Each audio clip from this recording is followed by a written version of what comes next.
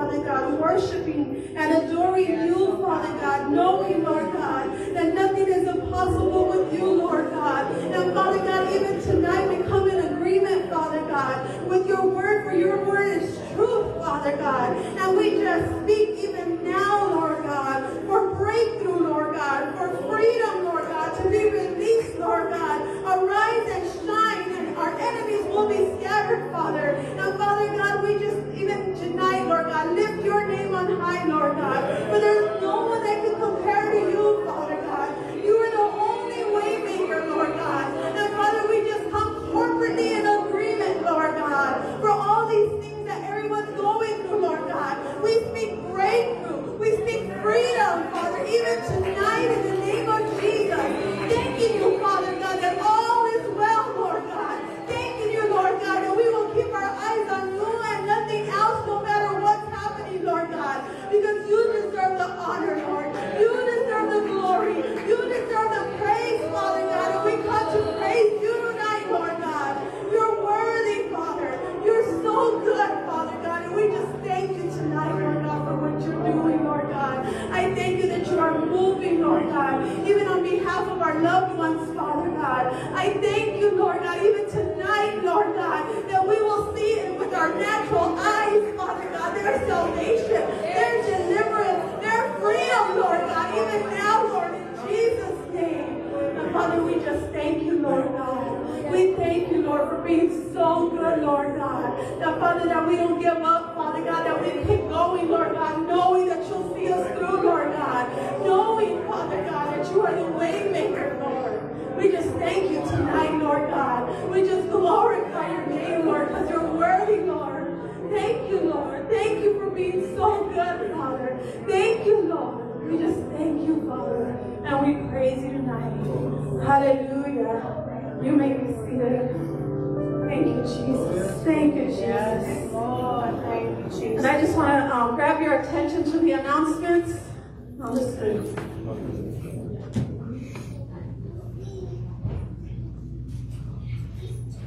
Welcome to the Citadel. So glad to have you here with us. And we would also like to thank those of you who have joined us online. We would like to welcome our first-time guests. We're so happy you're here. Please fill out a Connect card. Raise your hand if you need one, and one of our greeters will be happy to hand you one. Or scan our QR code on the screen to fill it out from your smartphone. Don't forget to download the Church Center app and choose the Citadel as your home church to keep up to date with upcoming events, giving, and being a part of small groups. Join us for our pre-service prayer an hour before every service in our sanctuary. We encourage everyone to join our early morning prayer from 5:30 to 6 a.m. We have a time of soaking. And from 6 to 6:30 a.m., we pray on behalf of our city, church, and family. To participate, join the early morning prayer small group on the Church Center app to get the Zoom link. Let's agree together in prayer. Are you interested in serving by volunteering? We need your help with media, ushering, greeting, and kids ministry. Sign-up sheet is in the back, or see Veronica Acosta.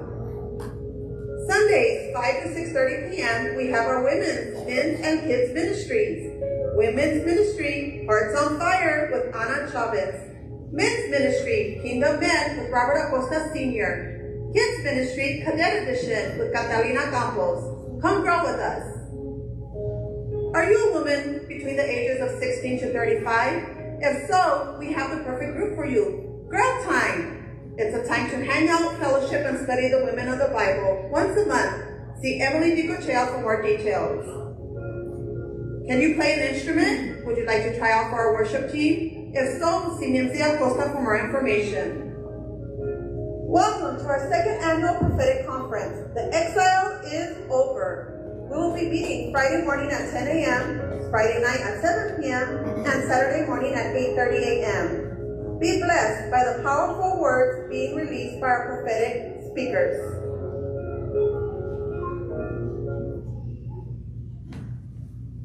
Amen. Praise God. Hallelujah. Are you blessed? You're in God's house again tonight. Amen. So good to see you all again. At this time, I'm going to give you guys an opportunity to do song into the conference. I have a scripture I wanted to read with you guys tonight. We found the book of Proverbs chapter 11, verse 24. It says, there is one who scatters, yet increase more.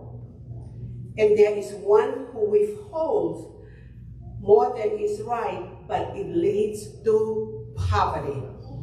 So I'm going to talk to you guys tonight about what holding us back, what leading us into poverty is withholding. And it's withholding.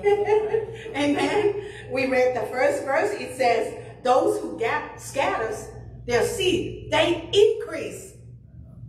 But what leads to poverty? When we withhold. The best example I can give you in the story, okay, let me see that in the book of 1 Kings chapter 17, when God sent Elijah the prophet into a widow, and he asked her, it was during famine, and he's a prophet, okay? God provided for him, but God sent him to a widow that doesn't have much, doesn't have anything, and he walked up to her and he told her, hey, I want you to bake me a cake. I want you to prepare something for me to eat. Right. And my mother was thinking, oh my gosh, why can't you go to someone that has money? Okay? Why can't you go to somebody that has money? But you go to a widow? What are you doing? And you know what the woman said? What are you doing? I already have a plan. I'm in the middle of famine. I mean, everybody knows we're in the middle of famine, and all I have left is one meal. Can't you see? I'm gathering sticks. Now listen to what she withhold. And she had a plan for what she had withhold. And here's the Lord asking for it. But she had a plan for what she withholds. She said, no, I already have a plan. I'm gathering all these sticks because I'm going to prepare a meal for me and my son, and we're going to eat it and die. Wow. I love it, man. I'm going to eat it and die. That's a great plan. My goodness. Here is the word coming to help you, to deliver you. Yeah. But you already withhold, and you have a plan for what you have. But here is God wanted to come and bless you and prosper you. Yes, God could have sent the prophet to a wealthy woman, to someone that had the money. But God knew you need that. You need that deliverance. You need that blessing. You don't need to withhold what God asked you. I like what you said. I'm gathering sticks. How many of us, many times of us, we are withholding because we gather stuff. Yeah. Right. We filled up our garage with sticks because that's our plan. And then it got built up. Guess what? We got to have a garage sale because we have so much stuff. But God wanted us to give it to Him, as His word says, that those who scatters, those who give, increases.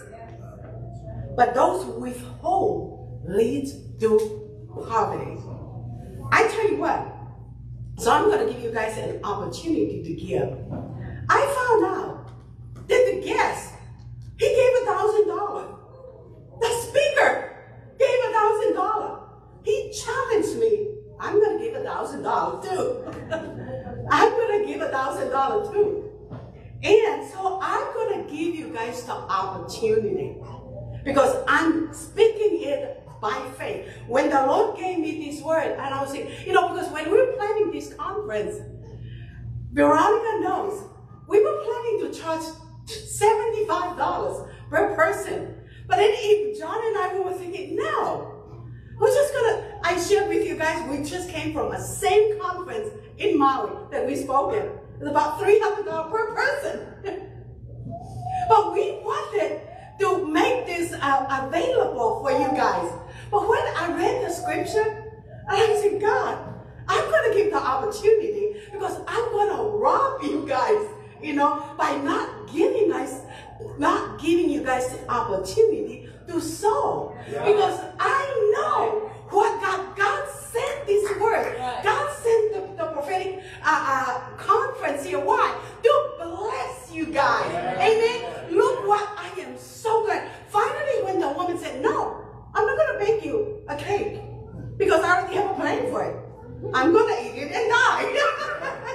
But here is God wanted you give it to me. That's why I said, my God, why he demanded her to get you? See, she's a widow, don't have much. But he said, thus save the Lord. Thus save the Lord. The reason why I'm here because God wants to bless you, prosper you. That is not God's plan for you to eat your last cake and die. And I am so glad that this woman obeyed. Amen. So I'm going to give you guys the opportunity. And then to give a sow in and name your seed. Said, Lord, I'm doing this for my family, whatever concern in your heart, okay? And pray and ask God, I am sowing this seed. Yeah. I'm trusting you that some of us, we have family members. Yeah. Maybe we have sickness. Maybe we have a relationship. And listen to what the prophet said. I'm not saying that you have to do what I'm doing or do what the speaker said. What's in your house? Amen? And that's what the woman did. She obeyed according to us. Maybe some of you need to do what we did, okay? Because I know not, the reason why I'm really asking you guys to do that, not for my own gain, but I know God will prosper you guys and bless you guys by giving you guys the opportunity to sow into his work. Amen?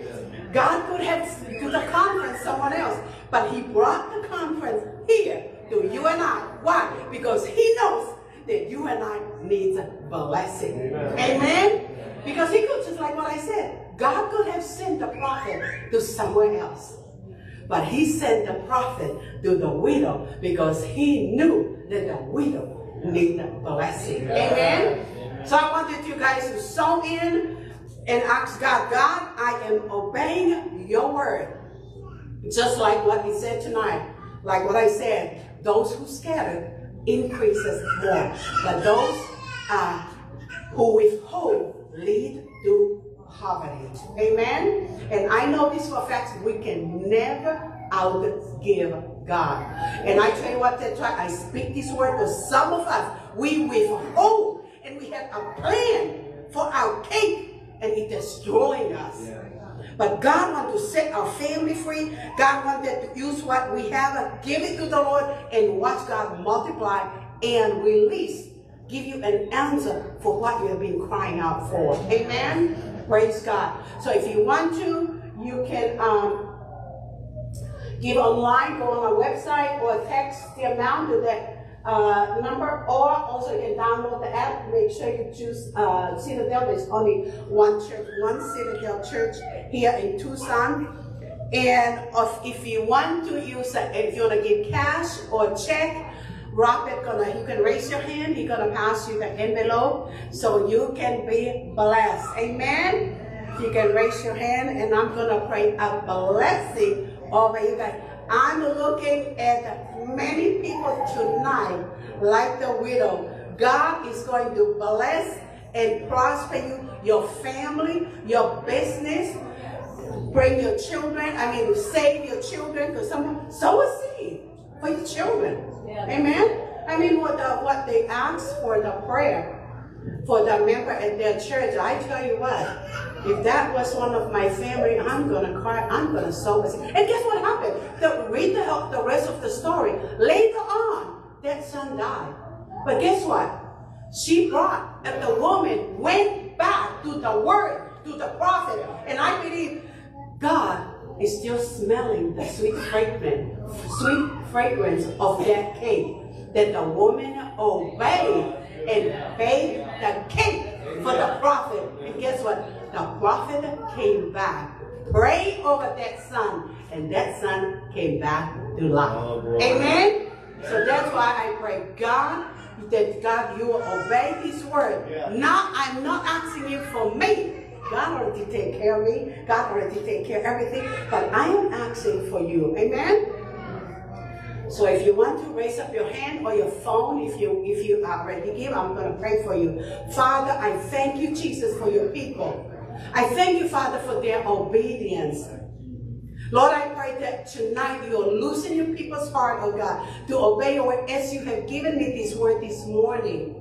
That those who scattered increase more, but those withhold lead to poverty. Father, we don't want to withhold. Lord, all our little plan is leading us to death. Just like this woman, she had a plan that she's going to eat it and die. But I pray that tonight you are breaking those plans, oh God, because we are coming out. We are coming out from poverty, oh God, and walking into increase, walking into blessing. I pray, oh God, that you destroy the mindset of fear off from our mind, off from our emotion, off from our heart. Help us, oh God, to obey your word, trust you, oh God, knowing that we are doing it for you. We are not doing it for the speaker. We are doing it for you, oh God. Yes. And I thank you, Jesus, and I praise you, God. Lord, I pray again, this is what your people have in their house.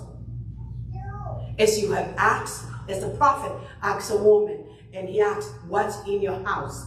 Lord, this is what your people have in their house. That's what they have in their wallet. And they are presenting it to you. Lord, I pray, oh God, that you look down individually for what they are giving you tonight. And I pray, oh God, that you prosper them, prosper their business, prosper their ministry, prosper their family, oh God. I pray, oh God, for protection upon them. I pray, oh God, that you continue to guide them, give them a great help so they can create wealth and be a blessing for their family. And I thank you, Jesus, and I praise you, God. We love you in Jesus' name. Amen. Give Jesus a big hand clap. Hallelujah.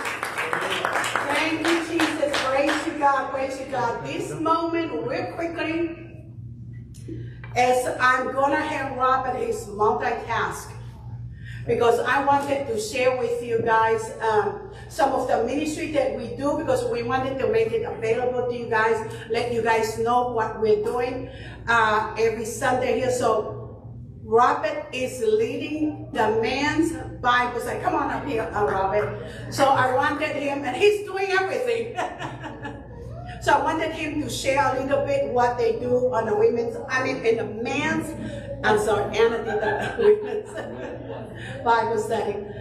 But Robert had up the men's Bible study. So I want to share a little bit about it real quickly. Amen. Well, what it is, teaching men how to be bold like they're supposed to. It's teaching men how to be men and serve God at the same time. It's not about weakness. It's not about being timid, man. It's about speaking forth. When you come boldly to the throne, you come boldly to receive. You don't come boldly and say, okay, this is what I want. You walk away empty-handed. You're going to walk away with something in your hand. So, that's the main thing, is that, it's to transform the lenses that we have, that we've been taught all these years, to transform it and say, okay, like my wife's preached earlier this morning, it's like, who to say I am? You know what I mean? It's not what people say I am. It's not my past that defines me. It's that God defines me. That's it. You know what I mean? And I could care less about what anybody says, because it's the end word that God has. Amen. He knew my beginning, He knows my now, and He knows my end. So, and that's the main thing that we teach the men, is that, you got to come bold. You got to be bold. This world ain't got nothing for you, man. We're supposed to be head of the earth. You know what I mean? So that's a little part of what we do. And we teach it. And teach people how to influence others. We look at what's happening before us, and we see all this junk. Right. But look beyond it, man. What is God doing? Not what the junk's happening, not what's going on around us. Because then we get in fear, then we get in doubt, then we get in depression. And that's not what it's about. It's about what God is doing. We're supposed to change the atmosphere when we walk in. Amen. It's supposed to change. It's supposed to be what we want it to be, what God has it set free for us. Amen. The path is straight. It's just our vision. And it's just our stumbling that causes us to go to the left and right, because we're waiting. So that's my thing. Amen. Thank you all so much. Praise God. I tell you what, I'm a firm believer how important it is to raise up men's ministry. A lot of churches we go to, there's more women than men. So that's why I want to encourage you guys. My God, we need great, strong men of God. Amen. Set the example. A lot of, especially nowadays, why family fall apart? Because there is no father. Man, rise up.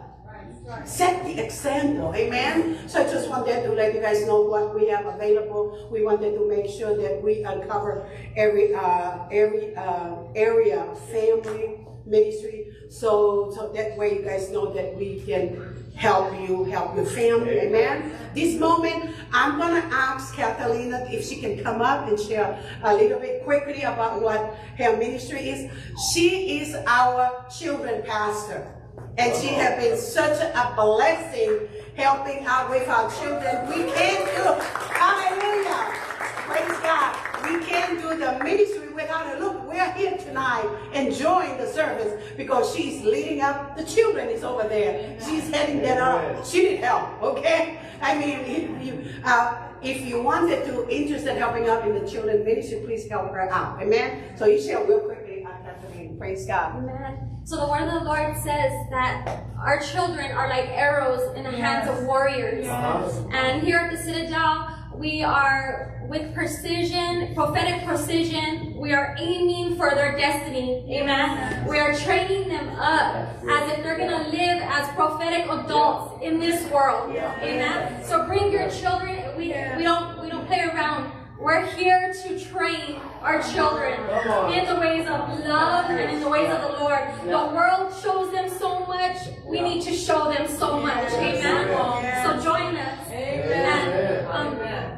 And when Prophetess Miliana, she asked me if I could come talk about the children, I said, yes, but is it okay if I talk a little bit about the conference as well? Go for it. So I'm going to talk a little bit about the conference really fast. Are you guys ready? Yes. It's called The Exile is Over. Yes. Right? In order for your exile to be over, there's some things that are going to have to die. In order to go to the promised land, you're going to have to leave some things behind. If you don't, the people that didn't leave their mindsets behind, they died in the wilderness. The people that didn't leave their complaining, their hearts, they didn't lead with faith. They led with fear. They stayed in the wilderness, and that's where they died. It was the people that had the vision of the Lord, not the giants, not the land that they had to conquer. They had the vision of the Lord in their hearts. They made it to the promised land. And I don't know if you have some people that you have to leave behind. They left some people behind. The people that don't have the same vision that you have, I'm sorry, I'm going to have to leave you behind because my promised land is waiting. I'm not willing to stay in the wilderness and die. Amen? So I don't know if it's bad habits that you guys are going to have to let die in the wilderness, but let them die. Because if you don't, you will die in that wilderness. Rise up, put your eyes on the promised land. It's worth it. You're going to be so glad when you enter your promised land that you let those things go. They're not going to be that big of a deal anymore. Amen? Hallelujah. Glory to God. She's on fire. Thank you, Jesus. That was wonderful. Thank you so much, Catalina. Praise God. Real quickly, before John come up, I was packing because we're heading to next church tomorrow, and I didn't know. John just grabbed, he thought that I packed it to bring it in. I said, might as well. So, and I have, there was a bag that I have, so I said, just bring it in. We have 5 different books, and John had written, I will share real quickly. Can you imagine how good God is? My husband did not finish high school. He did not know how to spell either, okay? Both of us, we don't know how to spell. We share this everywhere anyway. But why? Because to see how good God is. Amen? Remember, I think I shared the other day, we were in Maui, I think a couple months ago. Oh no, we were in speaking in Oahu, and then we're on a plane flight to Maui to go speak over there, and I felt a tap on my shoulder, and I look up, it was him, and he said, how to spell appreciation? And I started spelling A-P-P-R and stuff. I said, look it up in the dictionary. So both of us, we cannot spell, okay? So anyway, but look what the Lord has done. I think his first book we sold over 10,000, yeah. 10,000 books. And it's amazing. And he had written 5 books. I think his latest book is out there. It came out this year, right? It's called Leading with Generosity. Love that book. Because if you, the scripture said, generous soul shall prosper. If you want to be prosperous, you got to be generous. Okay? So many of us, we want to be prosperous, but we forgot the first part. We forgot to be generous. I tell you what, I enjoy being prospering in not only finances, but every area. It's just amazing. But anyway, so that book he read, he wrote it, and we have to have somebody that have a master from Princeton University to edit his books. You know, the amazing thing is, you can write books and you don't know how to spell, but have someone that knows how to spell, edit it for you, okay? But that's how good. Same person that edited Bill Johnson's book in Reading, edit our books. But it just shows you how good God is. When you trust God, when you sow love to God, when you not withhold, okay, but to scatter, you will be increased. God will prosper you. So just want to show you guys, we have some books back there. And I grabbed this one. It's called Awakening the Prophetic. Because I know I shared with some of you, there's so many other books back there, but I think I grabbed only 4 because I was not packing to bring here. I was packing to take to the next church we were heading tomorrow. But I wanted to share with you guys this book, Awakening the Prophetic. No, because this is a prophetic conference. Knowing the gift that is already in you. Why? The prophetic or the prophecy is already in you and I. Why? Because what he said, in the last days he will pour out his spirit, and your sons and your daughters shall prophesy. In other words, God wanted to awaken the gift that is already in you. You said, in other words, when you see a problem, when you face a crisis situation, I shared last night, I was dealing with cancer. I know I have to prophesy right away into it. I am not. Job 22:28, it says, make a decision and decree a thing. Amen? In other words, don't let your crisis, your problem do the talk. You do the talk. You prophesy. Amen? It says, make a decision and decree a thing. That's what prophecy is. And then it says, and the light of God's favor will shine upon your ways. And that's what God wants you and I to do. Don't just feel sorry. Feel bad. Oh, poor me, I have cancer. Poor me, I have sickness. Forget it. Speak to it. Prophesy to it. I prophesy. I am not going to participate in this. And that's exactly what happened. God healed me, set me free. I did not participate in a side effect. I have my hair, praise Jesus, you know, and did not get sick. Why? Because I am prophesying, and God shined his favor in my situation. And God wants you and I to do the same thing. Amen? Awaken the prophetic. Who wants this? Raise your hand real quickly, and you can have this. Sis, you raise your hand. Praise God. Are you ready for the word tonight? Praise God. Have my husband come and share a word. I know he can't wait. He probably can't wait for me to quiet down and sit down so he can share the word. Anyway, give my husband a big hand. Praise Jesus. Praise the Lord. Hallelujah. Hallelujah. You know, I'm just honored to be here. And I'm honored to be able with all of you that came. How many of you heard about that? Heard about the conference through social media? Raise your hand. You heard about it. What all the people raise your hand from social media. Praise Jesus. Give him a hand for coming. We're just thankful for all of you visiting.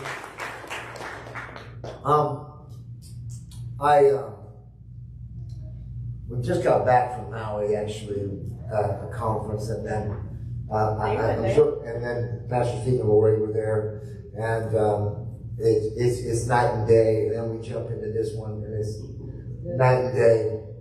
And when I was on Maui, on Sunday after church, I preached. We went over to Lahaina where that city burned down. Of course, Meliana and I have a history. She won't say this, but I can say this because I got the microphone.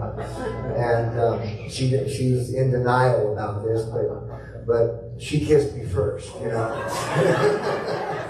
She kissed me at the banyan tree where we met. Yeah. No, I'm not lying. I remember it.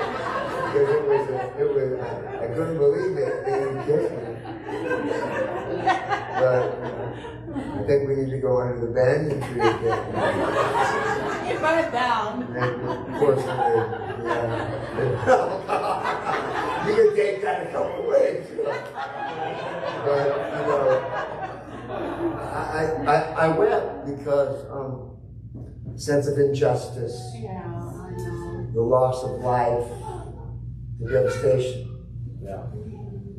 But I'm not standing behind the pulpit to talk to you about devastation. I'm here to talk to you about coming out of exile. Wow. Are you hearing what I'm saying? Yes. And why do we want to come out of exile is because in exile there was devastation. And that's why we call this conference. And over the last couple of days, I've been massaging this familiar story that I'm going to unpack in just a moment out of God's Word. But I told Pastor Steve today that, you know, there are 66 books in the Bible. I love all 66 of them.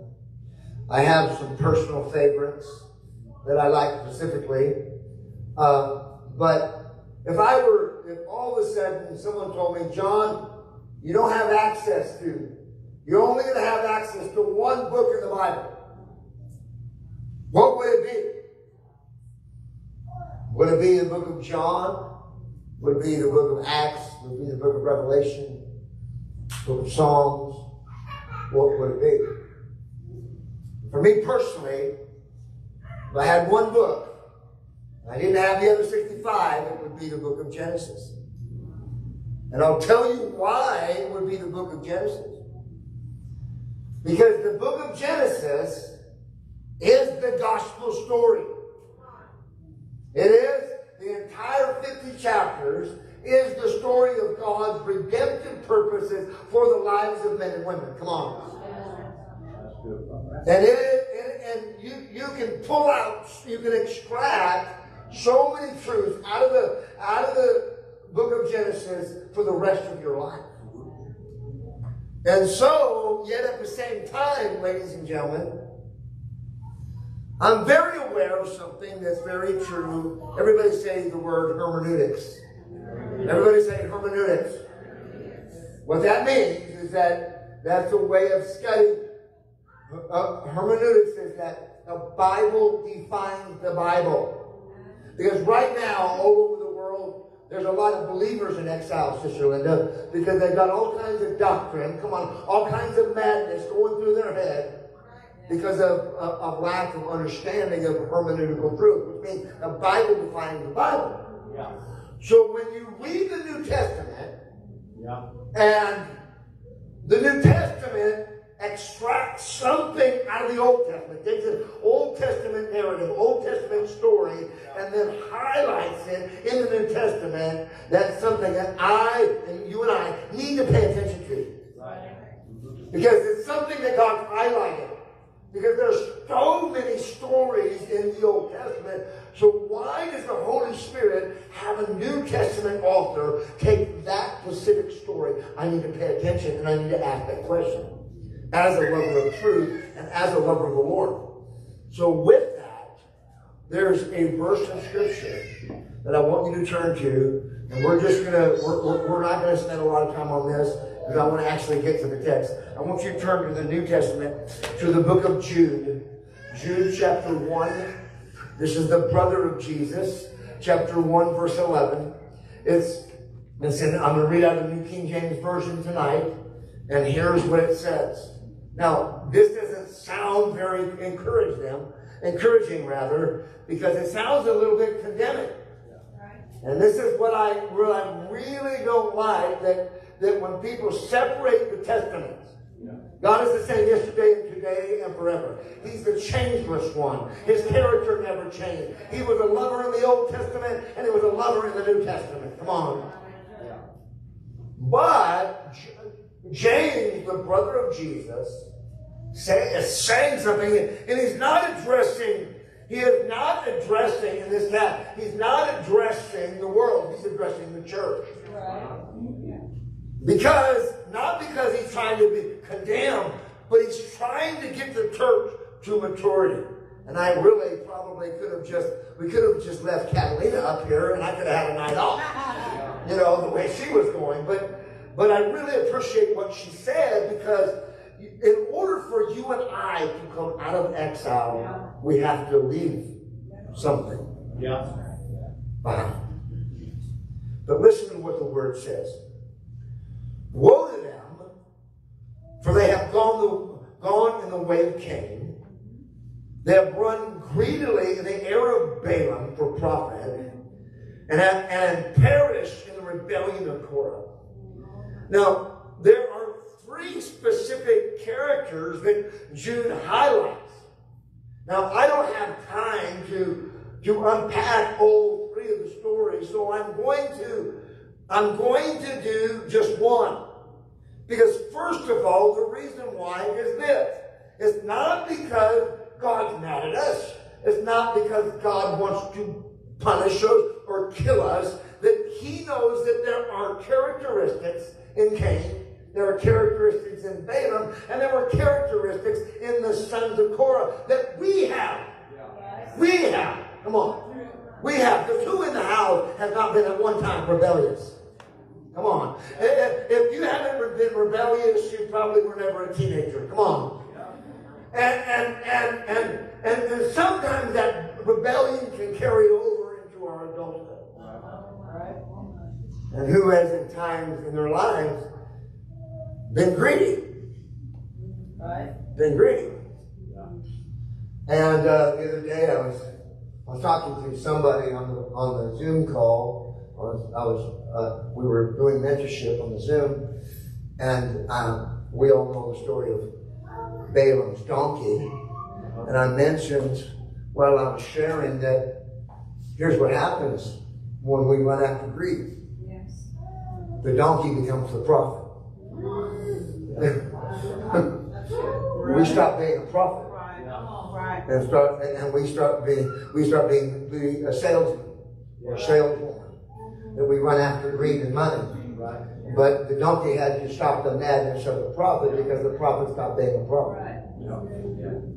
I don't want a donkey to become a prophet. I want to stay a prophet.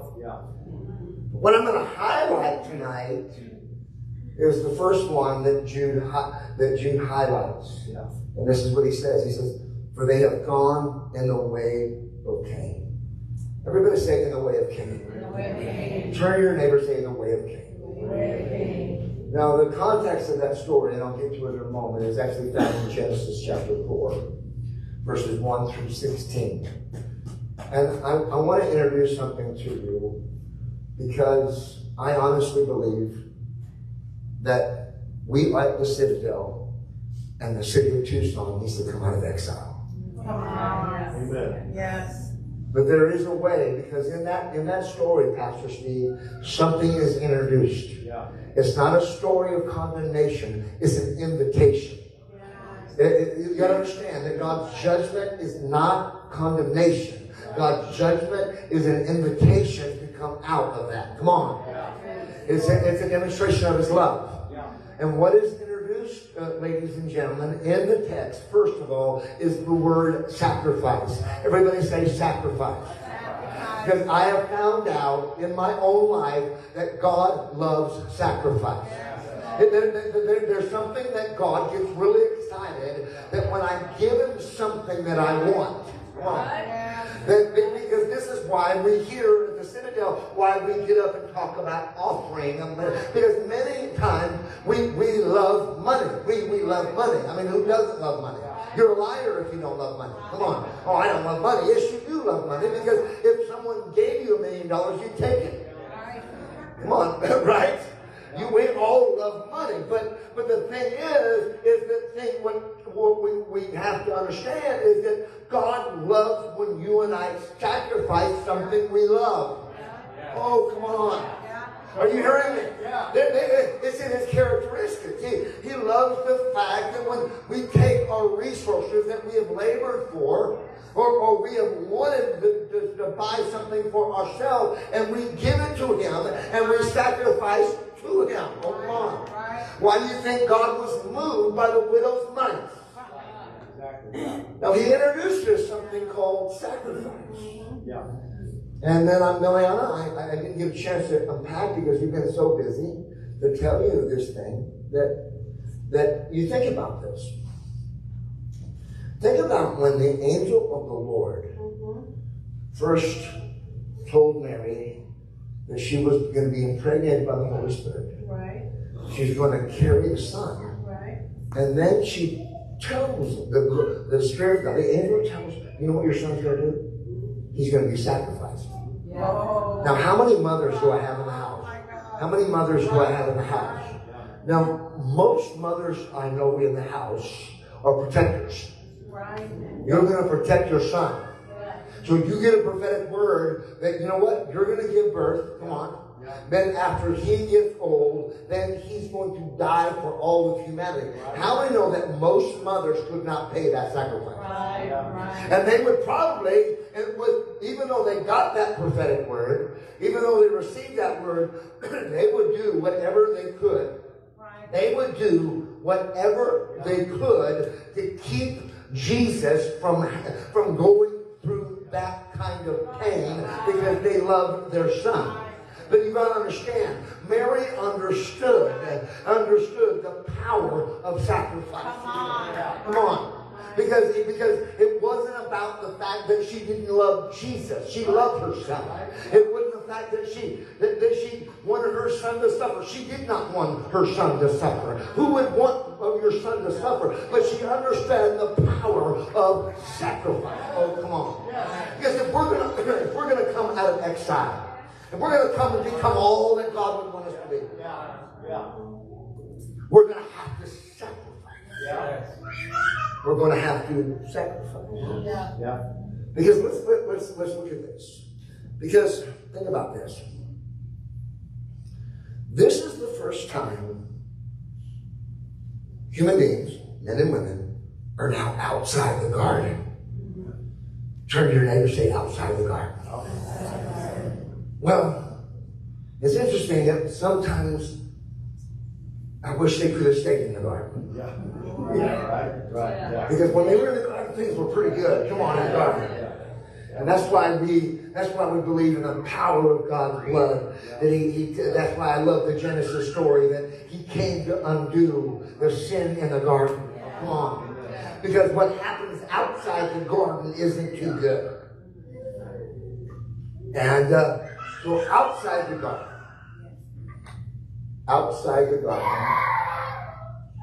Abel is going to give a sacrifice.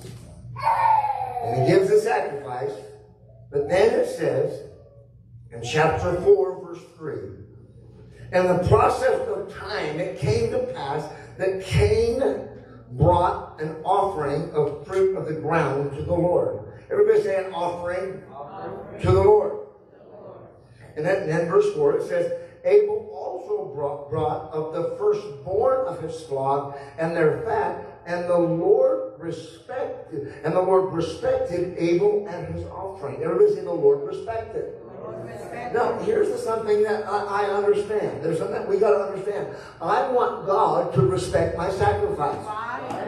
Whether you respect it or not is not what I'm trying to do. I want God to respect my sacrifice.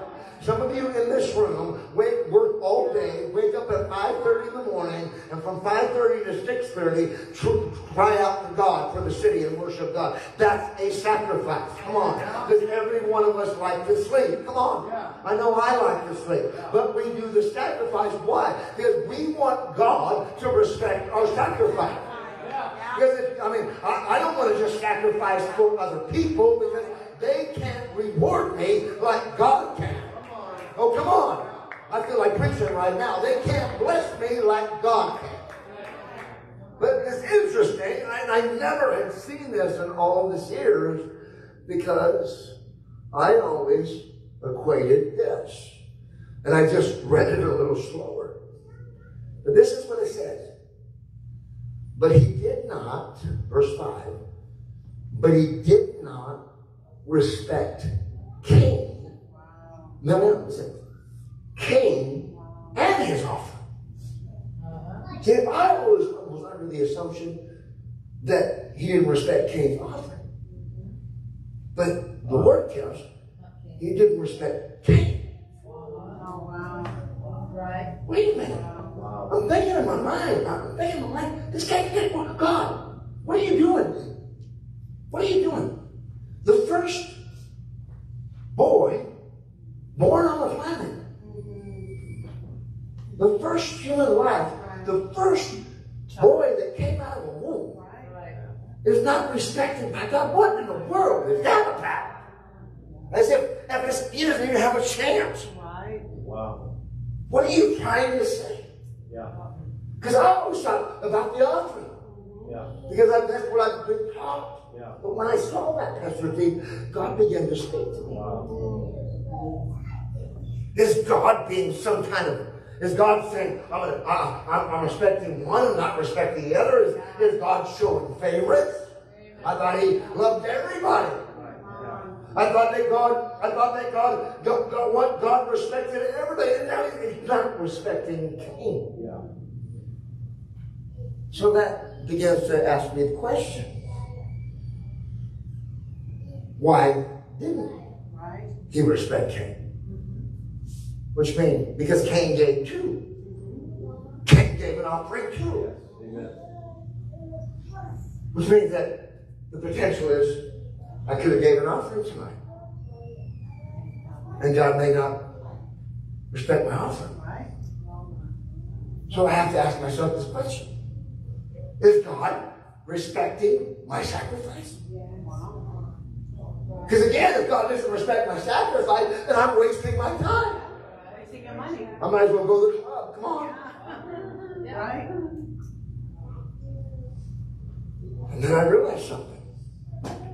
Why didn't he respect him? Because there's something about the heart of God. Yes. That's saying this. There's something that God is showing in his heart. Yeah. It wasn't that he doesn't want us to sacrifice. Yeah. He doesn't want us, he doesn't just want us to give. And when I talk about sacrifice, I'm not talking about your money. I'm talking about your time. I'm talking about your treasure. I'm talking about everything you give. I'm talking about your life. Because you know what? He never asked Mary for money. He never asked the mother of Jesus for money. He asked him, can you sacrifice your son? Oh, come on. Can you give up what you brought into the world? Can you give up the promise? Oh, come on. Can you give up something that matters to you a lot? Never ask her for money. Because sometimes, some people I know, they can give money, but they can't give their time.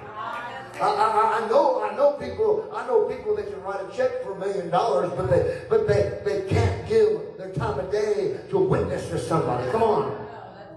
So what happens? The problem with Cain was not that he didn't give an offering. The problem was the heart attitude. Yeah. That's it. The attitude of the posture. Dear God, help us. That I'm giving what I want. Right. Yeah. When I want to. Yeah. When I want to. Yeah. And how I want to. Right. Yeah. I don't want to sacrifice what I want to. Right. And the way how I want to. Yeah. I want to sacrifice. I want to sacrifice God the way you want me to. And sometimes the biggest sacrifice isn't $1,000 check. The biggest sacrifice is my attitude. Come on. Come on. Oh, come on. Yeah. It's my attitude. Yeah. It's the attitude of my heart. It's the posture of my heart. That God, you gave me life. You gave me purpose. You gave me hope. You brought me out of that stuff. You healed my wife of cancer. Oh, come on. I hear it. You blessed me. You caused me to write books that I didn't even know how to spell. You caused me to travel all over this world and preach this good news. Oh, God, I don't want to just give you what I feel like. Because I want to see Tucson born again. I want to see Tucson experience revival. And the reason it's going to take the reason why we haven't had revival is maybe we've only given what we wanted to know, not what God wants us to give. Absolutely. Yeah, God help us. But you don't respect Cain, Mariana. Oh, God. Now, church, I appreciate, my wife, she so graciously respects me. She does. I appreciate that in her. And I appreciate the time when people respect us in our ministry. And I know I so respect Pastor Steve and Lord and Michael and Monique coming. Yes. And I respect all of you. But really, who I want God, who I want us to respect is you. Oh, absolutely. Right. Respect God. Do I respect God? Do I respect His heart? Do I respect what He does? Because to respect God means that I'm concerned what He's concerned for. Yes. And I respect you enough because that's important to you. Yes. That's important to you, God. Yes. It's important to you. And so it's important to me. You know what? God respects covenant and commitment. Yes. That's it. Yeah. That's it. So I'm just going to sacrifice when I feel like it. If I have a bad day, I'm not coming. Right. And so you think about this. If he did not respect Cain and his offering, what does that say? That actually says that God rejected him. Right. Yeah. Can I just tell you that I do this. I do this on purpose.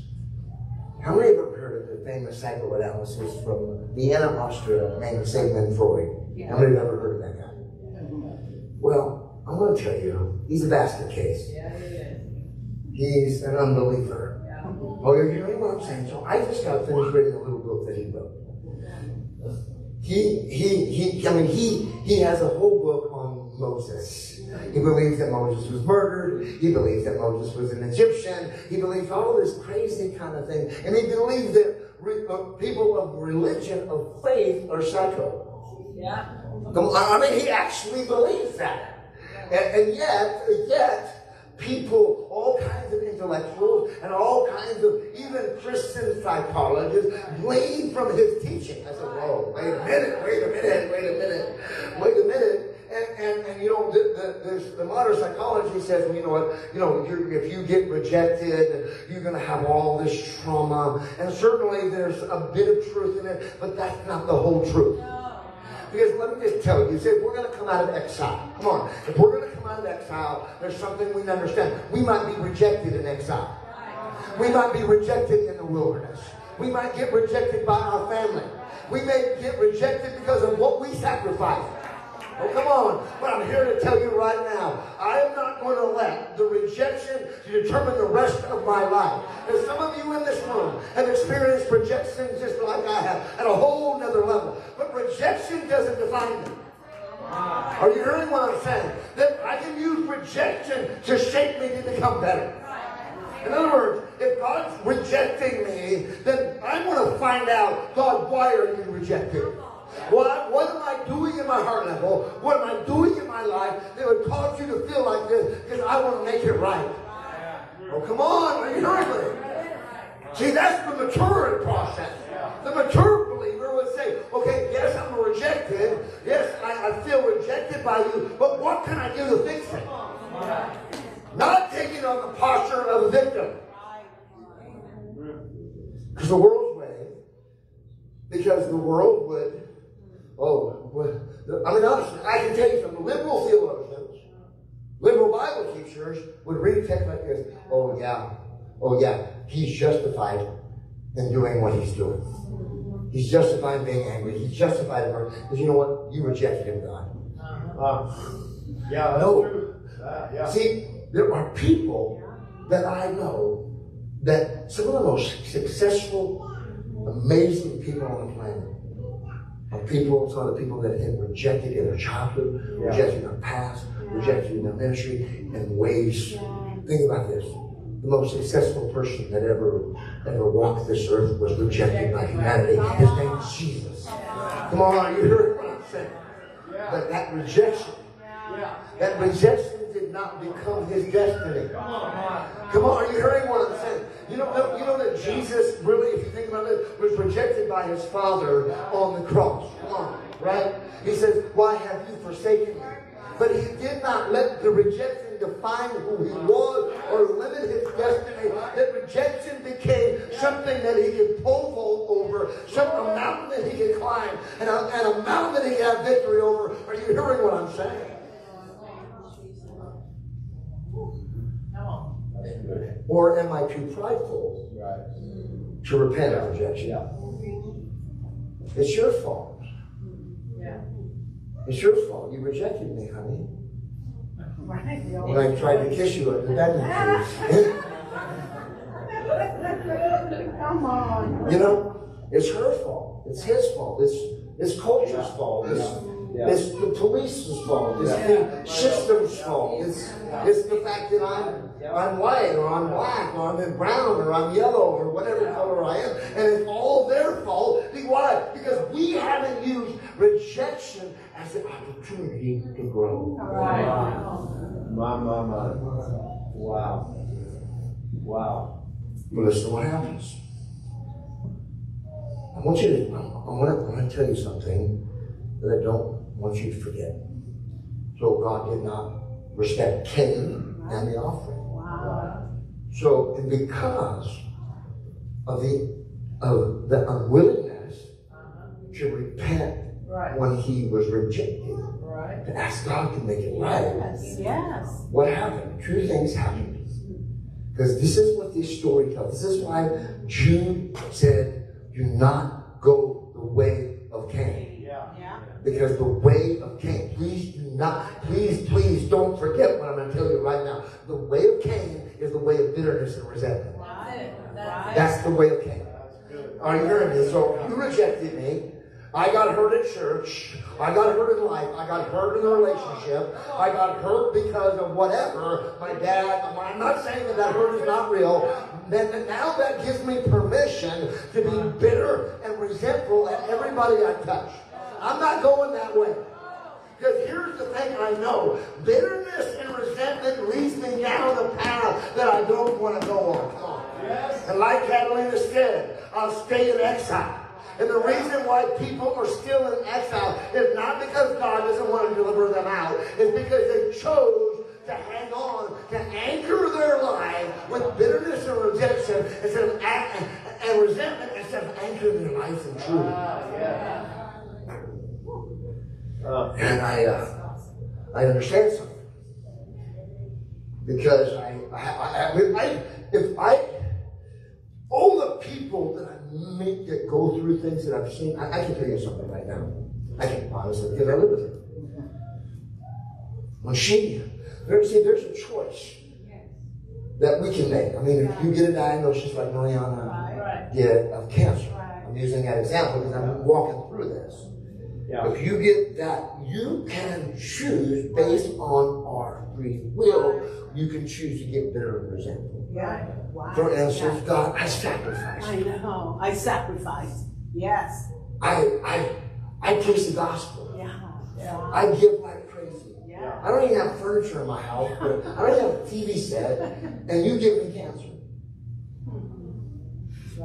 But what is that going to produce? And how is bitterness and resentment going to change that? In fact, it will escalate. Yes. Bitterness will escalate if it's not held in check. I mean, I have to constantly in the context of life, I have to constantly put myself in check, making sure that I'm not bitter and resentful. Come on. Because I've been rejected by the church. I've been called a false prophet. I've been had people. My intention has been well. I've tried to help people, and they pushed me aside. Come on, church. I have to keep myself in check. Otherwise, if I allow bitterness and resentment to sink in, guess what I'm going to do? I'm going to lose my witness. I'm going to lose my testimony. I'm going to lose my ability to influence. What happens? Sorry, I just took too long. But this is what I love. It said that they did not respect Cain and his offering. And Cain was very angry on God, and his countenance fell. Yeah. So the writer, Moses, the narrator, in this narrative, said you could see resentment and anger on his face. Now, here's what's amazing. If God really rejected Cain, then why did he talk to him? Come on. Come on. Because most people that you rejected, you don't want to talk to. Right. Right? Yep. Why did he? If he really rejected him, like we interpret rejection or lack of respect, then you know what? I see you in the store, I'm walking down the other aisle. I see a text from you, I'm not responding. I see an email from you, I'm not even talking to you. I don't even want to call you back when you call. I reject you. But see, God, see, here's the thing about God, his mercy. He says, Cain, this is not about how I feel, but see, this rejection has to be used as fuel to make you better. To make something right. Because I want to make sure you get it right in life. You know, I love a verse. It's found in Romans chapter 5, verse 17. It's through one man. Everybody say one man. Death reigns. Say death reigns. Through one man. Death reigns. Say it. Through one man. Death reigns. But through another man, we reign in life. Everybody say reign in life. See, because if you can't overcome rejection, you'll never reign in life. And I came here to preach right now, and I'm going to stand up so I can see y'all, that God is raising up churches, and God is raising up you at this conference, that before the end of tomorrow, you're going to walk away with something, with your head held high, your shoulders up, and say, I'm going to reign in life. Say reign in life. And so when Jude talks about the way of Cain, we see that Cain did not reign in life when he got married. Right. He could have reigned in life. Yeah. God. So here he is. He's being influenced by the dark emotions of bitterness and resentment. Right. But listen to what God says. So the Lord said to Cain, he gives him a prophetic word and asks him a question. Why are you angry? Right. What do you have to be angry about? Look at the fact I'm talking to you, man. Why do you have to allow your emotions to control you? Why do you have to allow the emotion of rejection to be what defines you, to justify what you're getting ready to do? Right. Why has your countenance fallen? Why are you bitter? Why are you walking around upset all the time, looking down at life? Don't you know? Don't you know something? Don't you see it? See, only love will point out your faults. This is why the world don't love you. The world does not love you. Because they will not point out your faults, but real love point out. This is an area of your life. You don't have to be that way. This is how you change it. Come on, that's love. Because I want you to make the best person you can be, the best version of yourself. I want you to be that type of person. In other words, because I know what this depression, I know what this bitterness, I know where it's going. So, then the Lord says, because again, the Lord's talking, and you know what, in the context, Pastor Steve, this is what I see. God never talks to Abel. He doesn't talk to Abel. He talks to Cain. I never thought about that. You know why? Because God loves people even though they're in a place that they shouldn't be. Well, come on. Because he didn't need to talk to Abel. He needed to talk to Cain. He was in clear heart with the Father telling Cain, why are you feeling this way? I want to show you how you can fix it. This is what he said. I love verse 7. And this is an invitation. If you do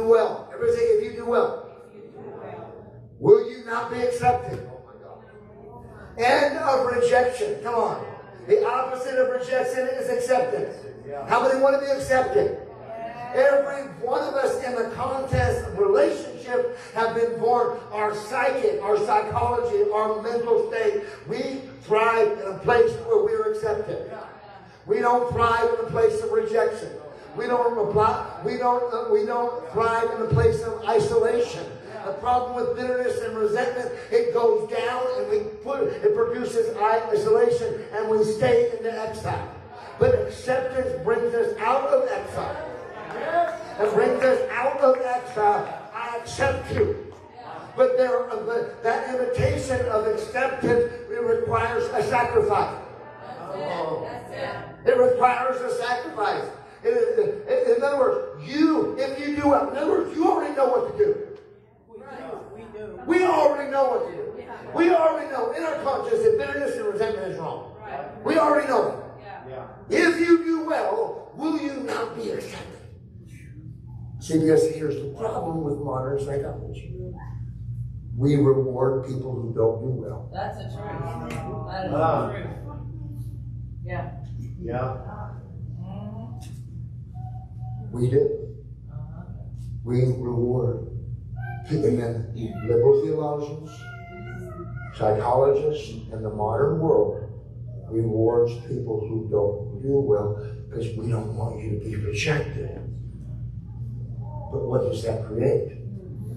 That creates even a darker world. Yeah. Because listen, how many have seen an acceleration of darkness? Come on. Through the world. It's simply because modern psychology has replaced the prophetic voice in our society. That's why God got to raise up a prophetic church and prophesies the word of the Lord. This is not acceptable. We can't accept you when you do wrong. You're not accepted. We love you, but the thing is, we're not going to reward you for sinning. Come on. We're not going to reward you for doing something that's outside of God's will. Right. If you do well, will you not be accepted? Listen to this. And this is the thing, hear this. And if you do not do well, sin lies at the door. Hear me. And remember, how many were here last night? How many were here last night? And Pastor Steve talked about the doorway. That the woman went to the doorway. But there's two things at the doorway. There's a prophetic promise at the door, and there's sin at the door. Come on. You have to receive the prophetic word at the door, but you also have to destroy the sin at the door. Come on, because every one of us have sin at the door. Come on, are you hearing me? Every one of us. Every one of us. And we have to resist the sin at the door just as much as we have to accept the word of the Lord at the door. Because we're at a doorway. Come on, we're at a doorway. He's at a doorway. I want to tell you something what's at the door. You know that. It's at the door every day. It's going to be at the door tomorrow. It's going to be at the next door. It's at my door in Vail. It's at your door in Citadel Tucson. It's at the door. And we're foolish. We don't think that sin is not at the door. It's at the door. This one, the door is right there. It's right there. I can turn on my phone. It's right there. It's at the door. Turn on my computer. It's right there. Sin is at the door. That's what he says. And this is the truth. Sin lies at the door. It's lying there. It's right there, lying there, waiting for you. At the entrance. At the entrance. Listen. This is what. And see, this is why God is the master psychologist, the master counselor. And this is what he tells them. And its desire is for you. It's just not at the door. It desires you. It desires you. So you know what that word desire actually means in Hebrew? It lusts after you. It does. Desires you. It is consumed to grab you, to bite you, to poison you, to defile you, to destroy you.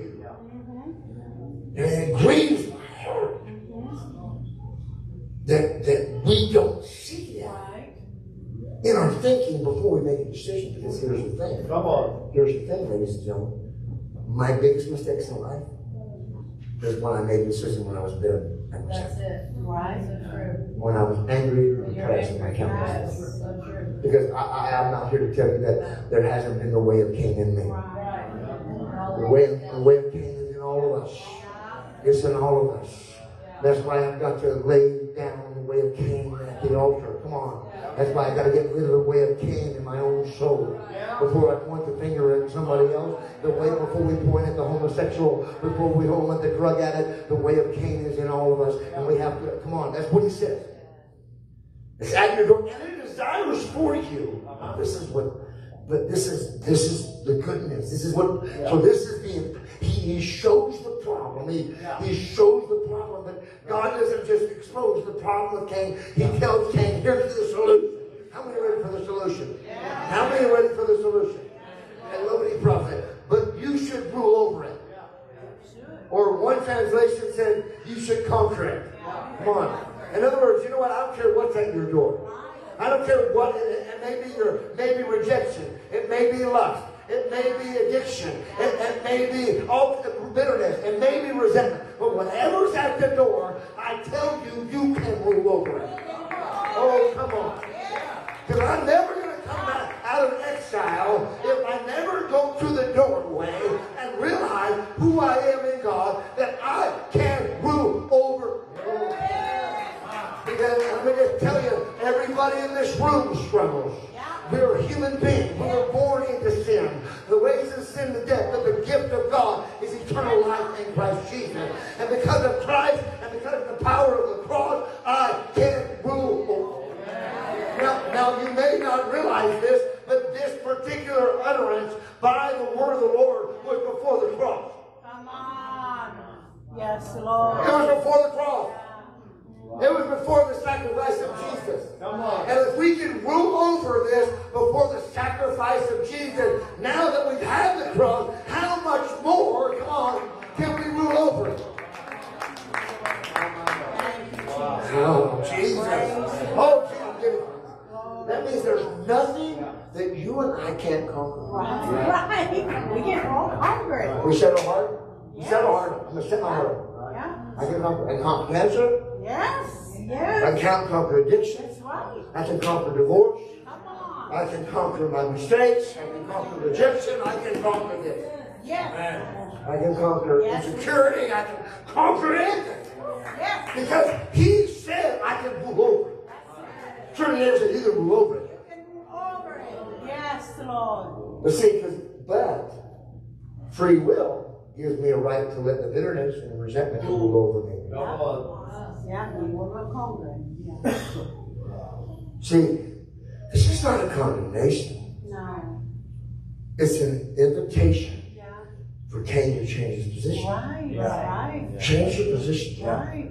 Like I did. I mean, I'm not really, I didn't respect you. Yeah, I didn't respect you. You know what? All this has happened. Just need to expose your heart. Right. Because how can I bless you? Yeah. The fullest how I want to bless you. Right. You got to go over this thing. Right.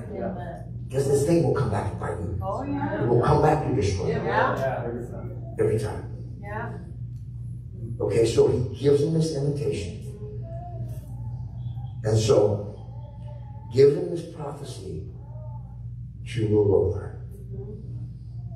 But I have to tell you something. It won in one ear. Dear God, help us. One of the challenges I have in ministry sometimes is people that hear the word of God. Yeah. They come to the house of God. They get prophesied over. They get an amazing prophecy about you can rule over, you're going to be blessed, you're going to be this, do that. But they sabotage themselves because of their own free will. Yeah, so true. Because we live in a world, let me just say it, we live in a world that has put our personal freedom over the standards of God. Yeah, so true. Yeah. That's called, by the way, that's called idolatry. Yes. And so he can rule over it. Yeah. But what happens, he doesn't personally deal with the bitterness and the rejection. So what happens when bitterness and rejection and resentment is left unchecked? That's why we have conferences. Not so we can feel good and fall out. Well, come on. Not so we can just cry. Oh, Jesus, you can do this. Not so we can just feel good and get all pumped up or take an offering. Oh, come on. Let them take your money. That's not what, that's not, I don't want your angry money. Come on. You know what I'm saying? And we didn't just do that just to do this. Big waste of time because I can go home back to sleep. Are you hearing what I'm saying? We're now senior citizens according to the world. I don't feel like a senior citizen, but we acted like senior citizens. As soon as we got to the house, I'm gone. We're taking a nap. But we didn't have this so that you'd walk in here one way and leave the same way you came in. We want to lay hands on everything that breathes. We want to prophesy so that you can not only get a prophecy, but that you can rule over the stuff that's at your door. How many want to rule over the stuff that's at your door? How many want to remove the darkness around you? That's good, prophet. Wow. My. And see, it's left unchecked because he gets himself in isolation. Right. Yeah. You know, because you never, during the course of this particular dialogue, in the narrative, you never hear Cain saying, God, I need your help. I got this bitterness in your life. I need you to help me to move over. You never hear that dialogue. You never hear him say that. So this is what happens. Now, Cain talked with Abel, his brother. And it came to pass, when they were in the field, that Cain rose up against Abel, his brother, and killed him.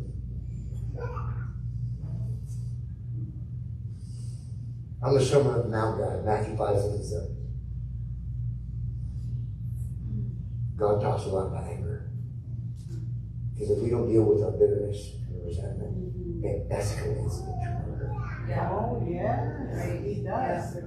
Yeah. We don't know the time frame. Yeah. We don't know the time frame between verse 7 and verse 8.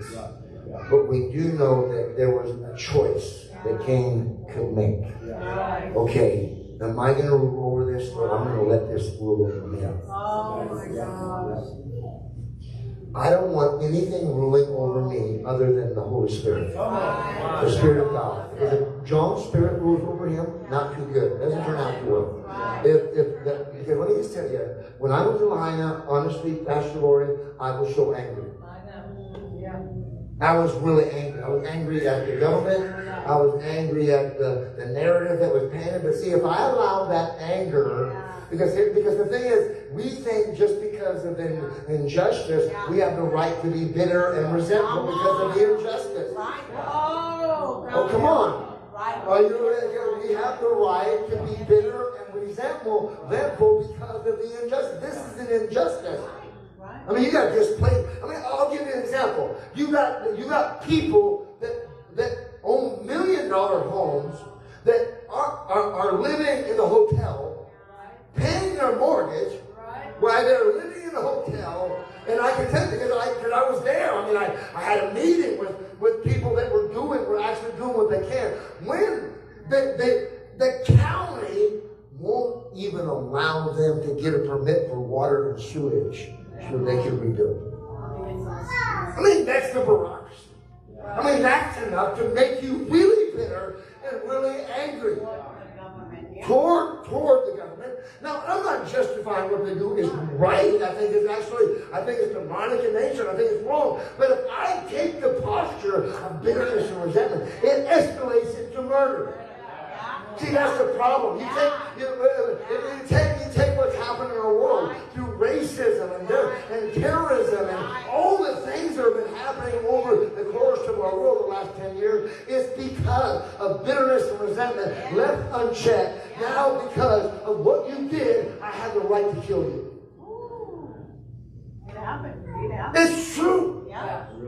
Yeah. Right? Because I'm justified. Yeah. I'm justified.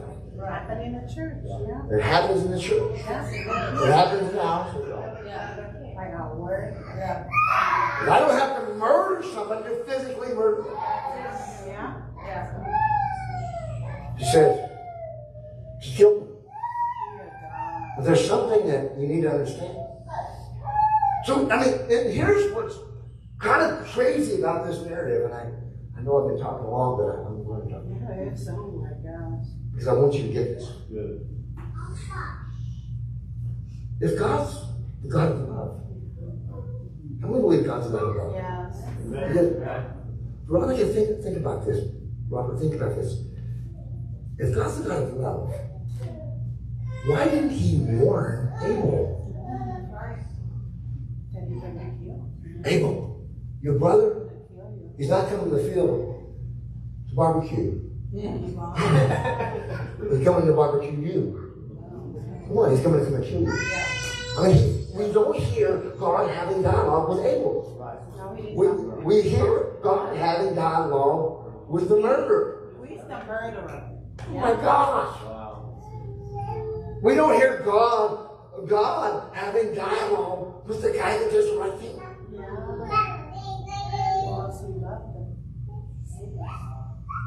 He had a dialogue with the murderer. I mean, what's up with that? I mean, God, where's your sense of justice there?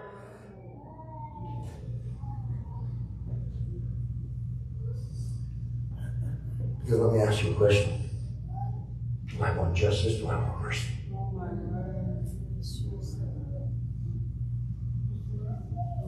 I want justice. Do I want mercy? Yeah. Why did you? And there's something that I want to just, because here's the deal. When we're bitter and resentful, let me tell you now, when we're bitter and resentful, we want to remove everybody and everything that causes us pain. Yeah. I want to remove it. Yeah. For instance, like, right now, the homosexual community, LGBTQ, SRT, whatever they are, having marriage. They have a right to marry, adopt. They have a right to equality. But see, out of bitterness and resentment, they want to kill everybody that doesn't believe like that.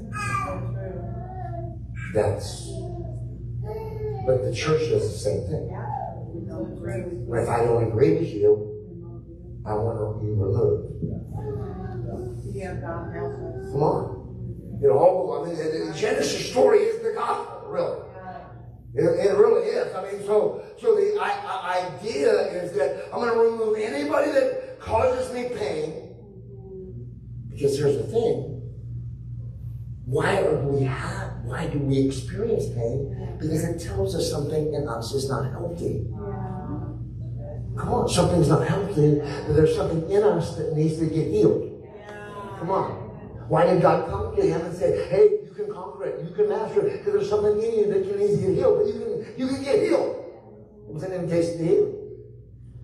And so because he's resentful, he makes that decision in the resentfulness, because I just was thinking in the fact that that here is Abel, and Abel is like this innocent guy, because it's like, why is Cain protected? Why do you protect the murderer? And then you protect you protect the guilty, but the innocent get unprotected. Oh, come on. Yeah. Where's the justice? Wow. Why are you allowing innocent babies to get killed? It just makes sense. Right? Why didn't you warn Abel about the brother's plan? But let me move on, because I can run on that. So then the Lord said to Cain, verse 9, where is Abel, your brother?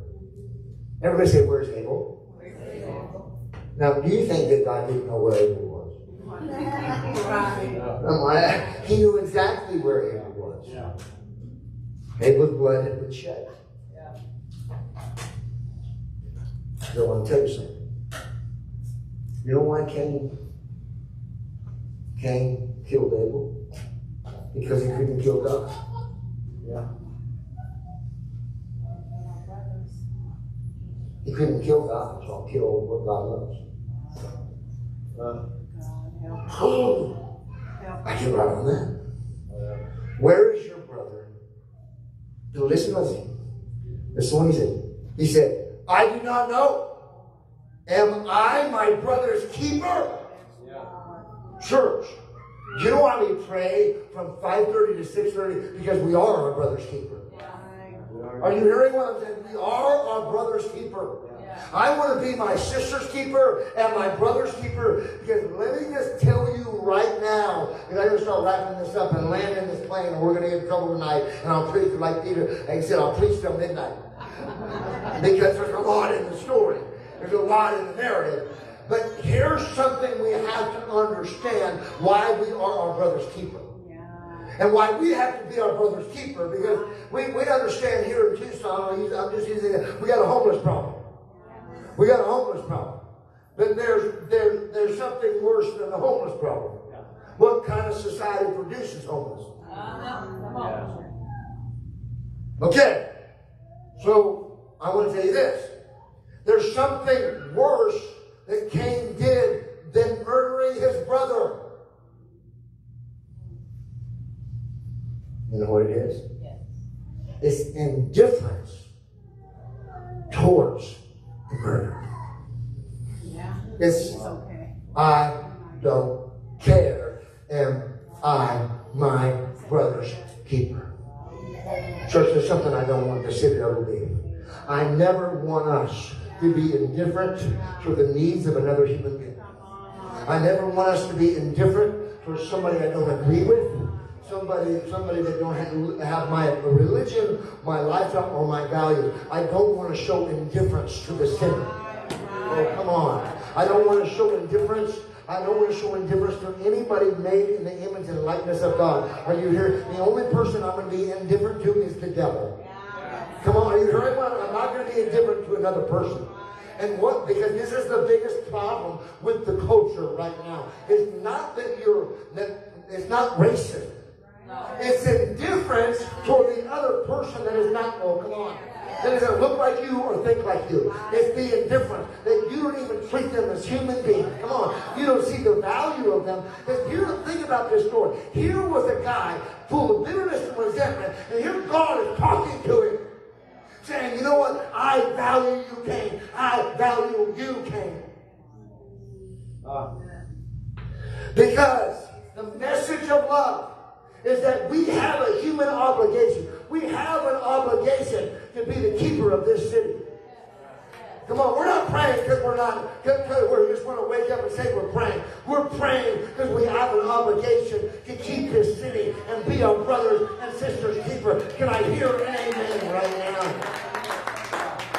Amen. And I can't neglect the rights of another human being. Right. My responsibility is not to be indifferent towards you. Right. It's the message of the Good Samaritan. Amen. It's the message of the Good Samaritan. And he said, I don't know, am I my brother's? Yes, you are your brother's keeper. You understand your brother's in the condition because you didn't keep him. The society, don't blame the government. Don't blame, because the moment you blame, you get bitter and resentful. But you are responsible. I'm not saying that every one of us are guilty, but we're all responsible. Listen to this. Then I said this. I'm going to wrap this up right now. Lori, if you could, Pastor Lori, if you could come to the piano. What have you done? Because the bitterness and resentment causes me to lose my sense of obligation to others. Right? And he said, what have you done? The voice of your brother's blood cries out to me from the ground. So he says, so now you are cursed from the earth, which has opened its mouth to receive your brother's blood from your hand. Verse 12. Listen to this. Now listen to this. When you kill the ground, it shall no longer yield its strength to you. In other words, you're going to work, not produce. You're going to give and not produce a reward. Right. You're going to sacrifice and nothing's going to happen. Nothing's going to happen. Because you chose bitterness over an invitation to conquer it. So you can work 24/7 and you're not going to get any fruit. Come on. Then, a fugitive and a vagabond you shall be on the earth. So in other words, I'm leaving you, my presence is leaving you. No longer is my presence going to be. My presence is leaving you. That doesn't sound too encouraging. That doesn't sound encouraging, but it is. Because of what it says in the New Testament, in a verse that I didn't read, in Hebrews 11, chapter 4, we call it the faith chapter. So guess what? Cain is now vanished. Cain is vanished. Because it all boiled down to a refusal to sacrifice. That's where it initiated from, the refusal to give God what he was asking. That's where it all boiled down. I was talking, we've been talking about this all weekend, Pastor Steve, about the fact that we know people who are called into ministry. They're called by God. There's an anointing on their life. There's a grace on their life. But at the end of the day, they refuse to sacrifice what they want instead of choosing what God wants. It's all boiled down. And that triggered the bitterness, the murder, and all that. And the indifference and that's what refusal to sacrifice. God loves sacrifice. Right. Yeah. But guess what? So Cain is wiped off. He's wiped away. But here's something why. Because I mentioned about Abel and God not talking to Abel. But listen to what the commentary in Hebrews chapter 11 verse 4 as I wrap this up tonight. By faith. Everybody say by faith. Everybody say by faith. How many love faith? How many love faith? This is it. By faith. Because guess what? This tells us that Cain's offering was not made by faith. It was made by his flesh, himself. By faith, Abel offered to God a more excellent sacrifice. How many want to give God an excellent sacrifice? Not just a sacrifice, but an excellent sacrifice. Then Cain. Though which he obtained witness that he was righteous. In other words, your sacrifice was a sign, witness to me, witness to humanity, witness to human history. You're a righteous man.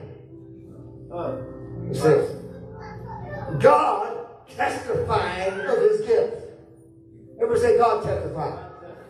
I love testifying, but I'd really like God to testify about what I gave. Come on. Oh, come on. How many want God to testify about you? That means that God was in heaven testifying.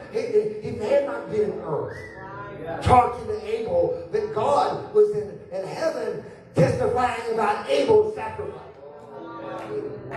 I pray that we would become a people that maybe people aren't talking about what we gave and think we're foolish and think we're ridiculous, Pastor Lori, about what we give and what we do here on earth. But God's in heaven right now testifying about Linda, testifying about Miguel, testifying about Robert, testifying about Pastor Steve, testifying about Francisco and Virginia. He's testifying about the gift. And when God testifies about the gift, let me just tell you, it may look like what I gave cost me my life. Because let me just tell you, ladies and gentlemen, what Abel gave cost him his life. Come on. Church, the thing is, I must tell you, this is the way, this is how God is.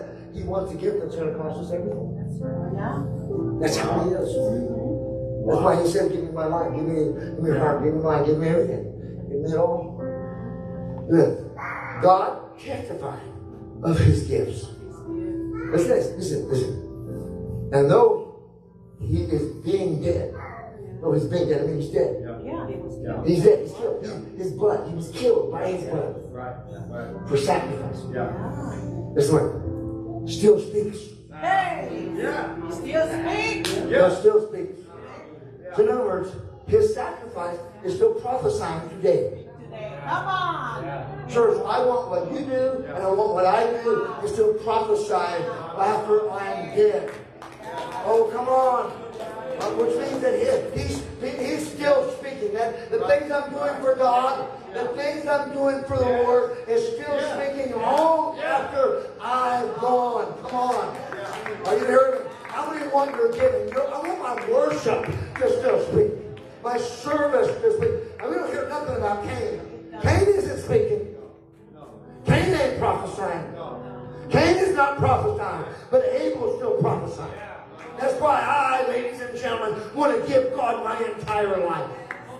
Because I'm going to still be prophesying long after the Lord takes me home. Can I hear an amen right now? I want my prayer life to still be speaking my sacrifice.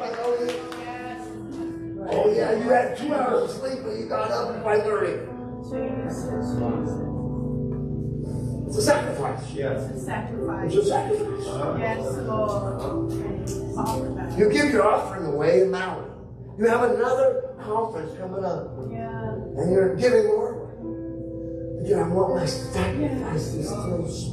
Yes, oh God. I want you, and not just to speak on earth. Yes, Lord. God. Oh God, hey, I want God is. Hey, you seraphims and you seraphims and I know you run over on the throne saying, hold on, I want to tell you something. I got a guy, I got some people in Tucson, Arizona. I got a couple named Keisha and Francisco.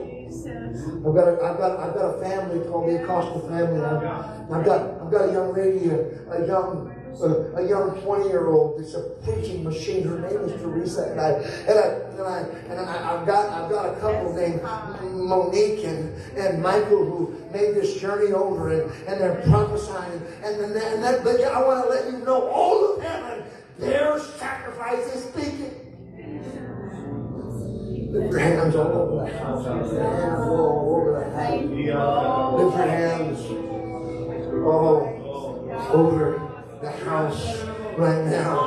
All over the house and begin to worship God. Give God a sacrifice. Give God a sacrifice. A sacrifice with our hands, our language, our body, our spirit. Give God that kind of sacrifice. Oh, the people would say, oh, what a waste. What a waste Eagle's life was. Oh, we love you, Lord. We love you, Lord. Maybe a waste in the eyes of the world. Maybe a waste in the eyes of even the church. Yes, oh God. I mean, we live in a day and age where people want instant gratification. Instant gratification passes through. I want what I want right now. Well, instant gratification demands no sacrifice. Right. But instant gratification produces bitterness and resentment. I can tell you this. Then if you don't get your gratified the next time, you're all angry. But when heaven is spiritual. I'm not telling you, this is touching me right now. Wow. And it's touching me, Pastor Dave. So good. So good. The Lord just spoke to me. The Lord just spoke to me just now. In his whisper, he said, John, because of what you did in Tucson, it's still going to stay there. Remember that little guy Isaiah? That little guy Isaiah? The kids over there, they won't forget these days. When I'm long gone, the sacrifice will still be speaking. Lift your hands to Jesus all over the house. Pastor Lord, just whatever the Lord has placed upon you, just let's worship. Let's give God a sacrifice of praise right now. If I could ask one of the brothers if he could move the pulpit, I would greatly appreciate it. appreciate right now. If we could do that. If we could do that for us. Thank you, Robert. Thank you so much. Let's just worship Him. Go ahead, Pastor Lauren.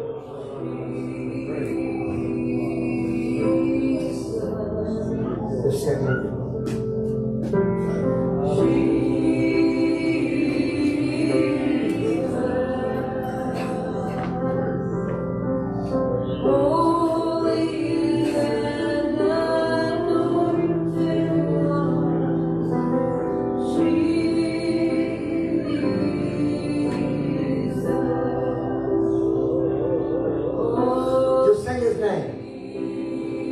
Raise your voice, church. Jesus. Raise your voice.